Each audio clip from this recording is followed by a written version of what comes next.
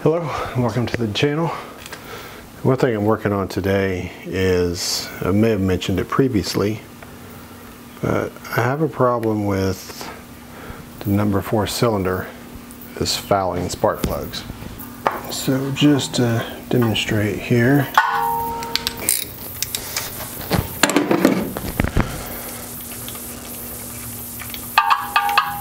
so just for comparison, this is what every one of the plugs looks like pretty much. This one's a little dirtier than the others, but most all of them look just like this. And this is what number 4 looks like every time I pull it out.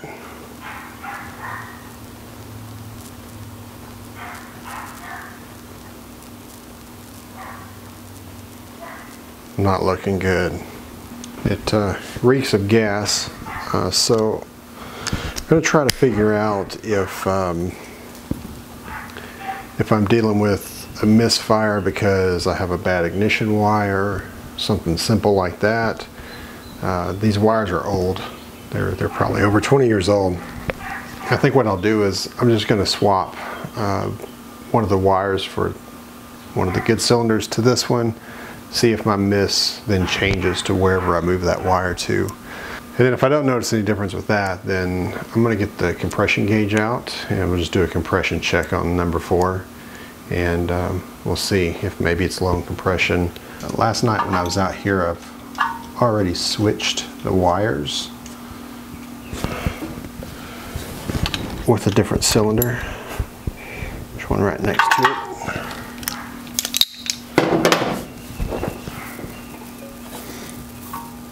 So what we'll do here is we'll see if our miss changes cylinders by swapping wires.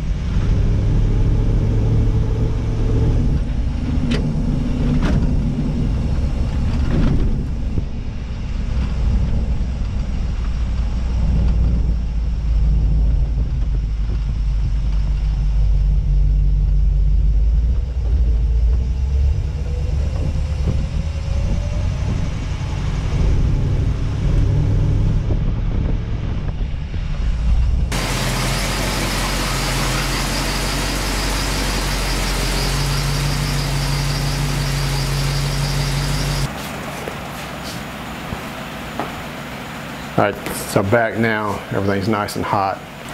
Got it out, ran it up and down the street a few times, got everything good and hot. I don't know, so as soon as everything cools down, we'll pop that plug out again and we'll see how it looks. Spark plug's out. Engine's cooled down enough where I can touch it, so taking all the plugs out here. And just to show you, this is 1, 3, 5, 7. Yeah, I think it's pretty incredible that you can pull spark plugs that clean out of an engine like this. But probably no one ever would have dreamed you'd be able to do that. But if you look at these, so this is 2, 4, 6, 8, and you see 4 is definitely much worse off.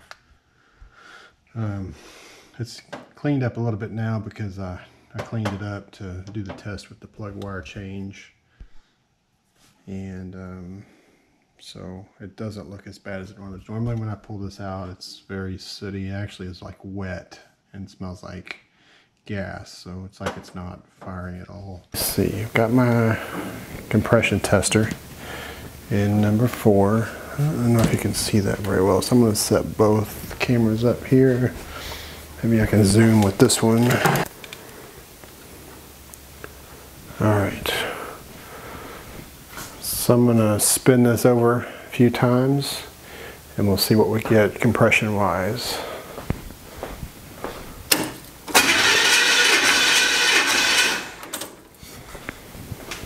So it's like right on 120. To me that seems like that would be pretty good for this engine. Let's try the others, see what we get. Alright, so let's see what number 2 has.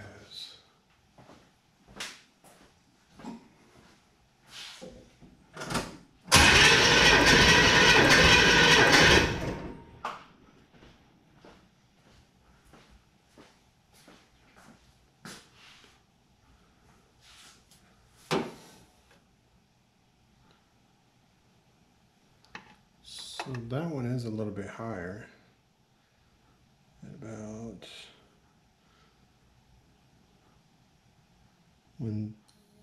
130.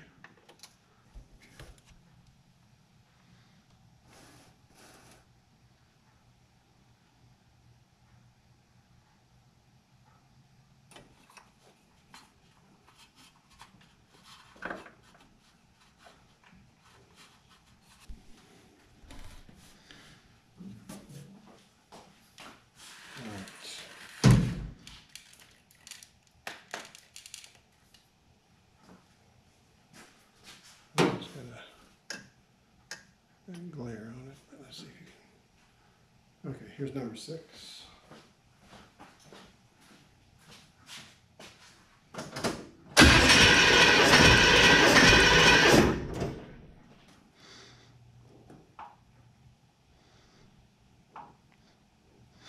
So that one's about 135. So maybe number 4 is low. Let's go back on, let's check 4 again.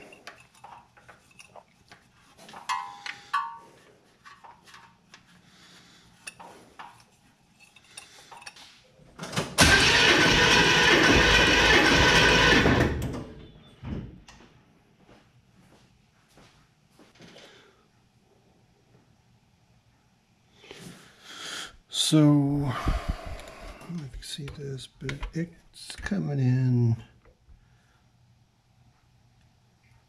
right in between 125 and 130, slightly more to the 130 side, so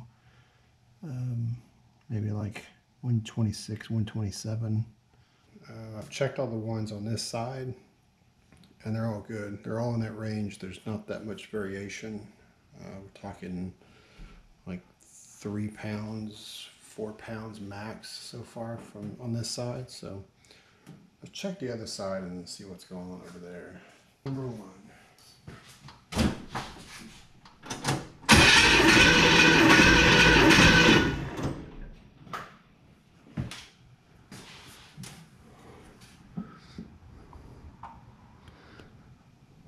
Number 130.